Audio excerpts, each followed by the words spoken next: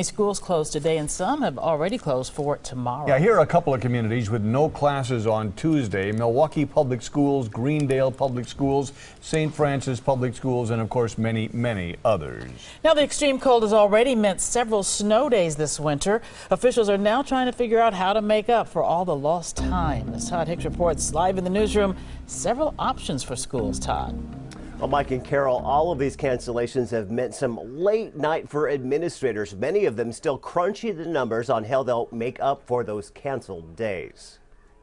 My daughter has to switch her schedules, and my wife comes and watches them unexpectedly. Frank Cesaric has spent a lot of time with his grandkids this winter after days of school cancellations. Do you think it's the right move to cancel school? Oh, definitely, because traveling to school, you know, the kids can get frostbite. You get really cold really fast. For the second time in the last 2 weeks, Emma, Jesse, and Hunter were hanging with Grandpa again.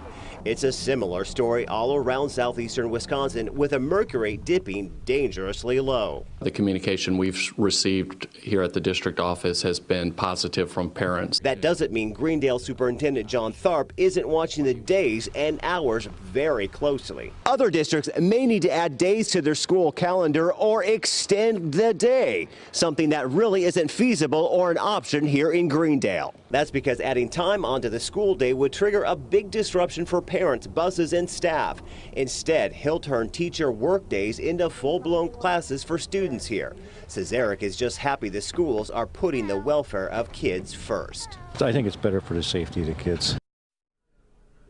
A lot of kids with their parents today. Now, right now, it's not clear what it would take to get those days forgiven by the state, but administrators tell me that's just really not an option right now. We're live at the newsroom. Todd Hicks, today's TMJ4. Todd, thank you very much. Marquette University has canceled classes tonight and tomorrow because of our Arctic weather. The campus, though, will remain open.